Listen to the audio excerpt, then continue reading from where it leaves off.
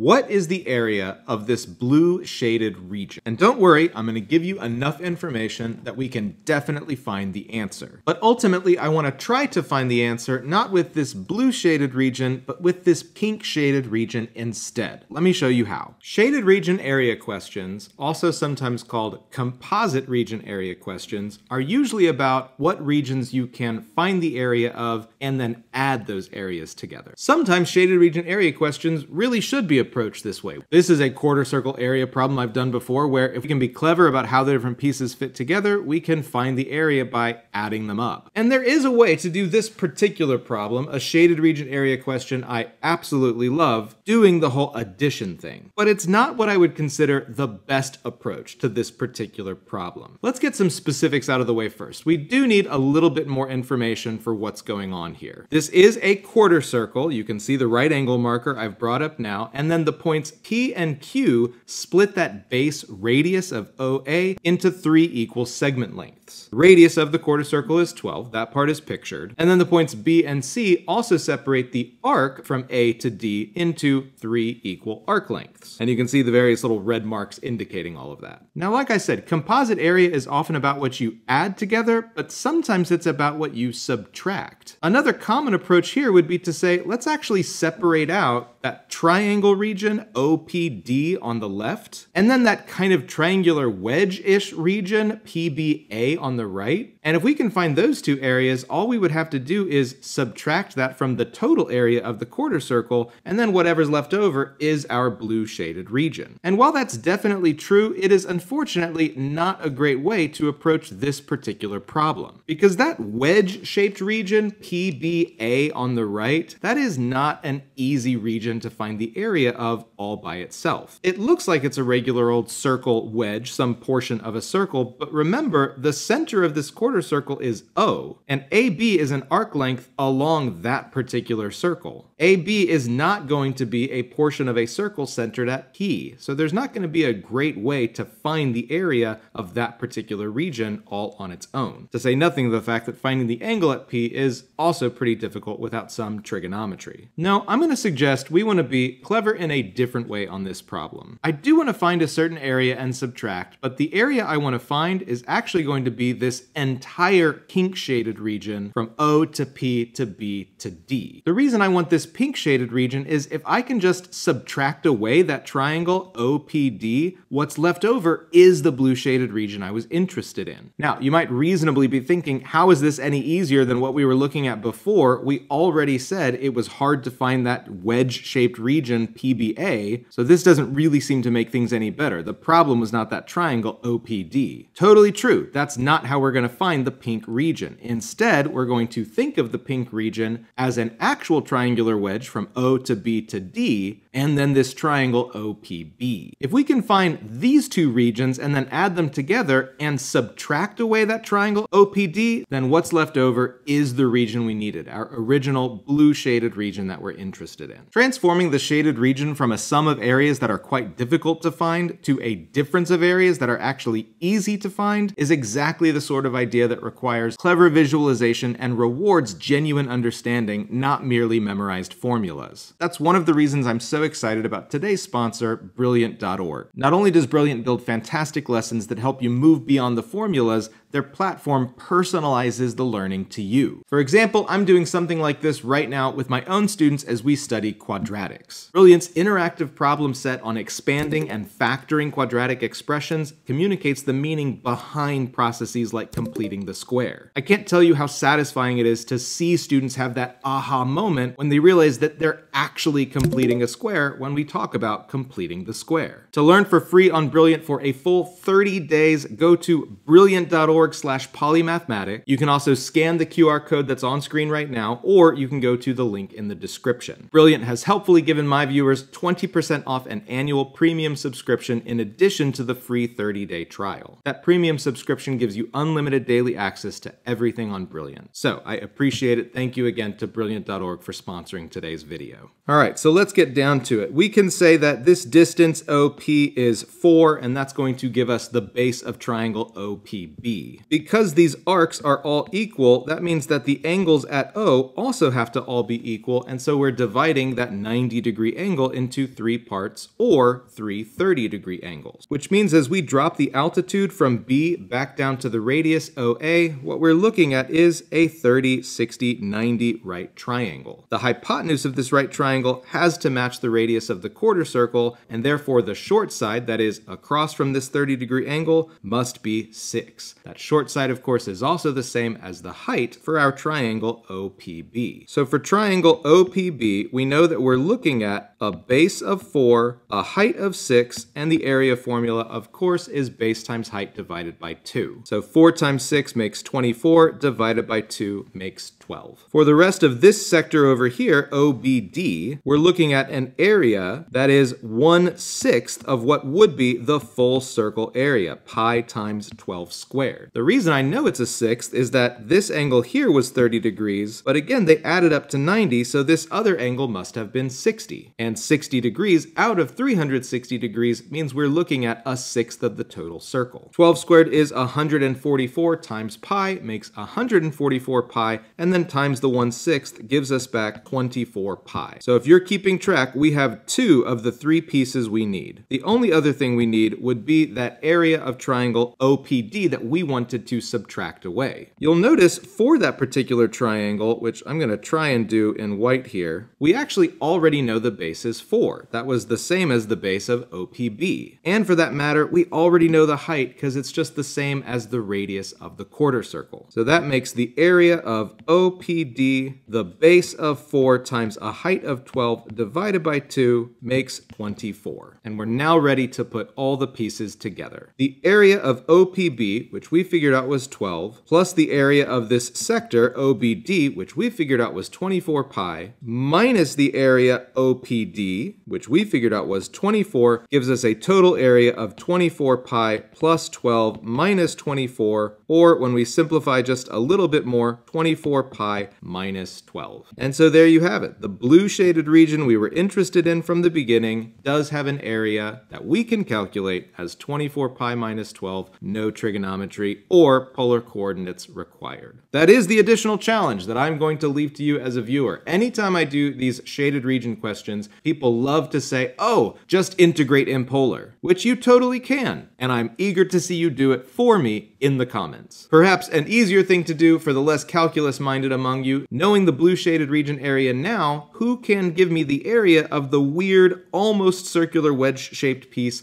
PBA. Not the most complicated calculation in the world, but a good little follow-up that I want to see from you. Thank you again to Brilliant.org for sponsoring today's video. Please check out Brilliant.org/polymathematic. If you like videos like this, the best thing you can do is support the sponsor, click on their link, sign up for an annual premium membership, 20% off. It's a great deal. Like, subscribe, do all that stuff, and otherwise I will see y'all next time.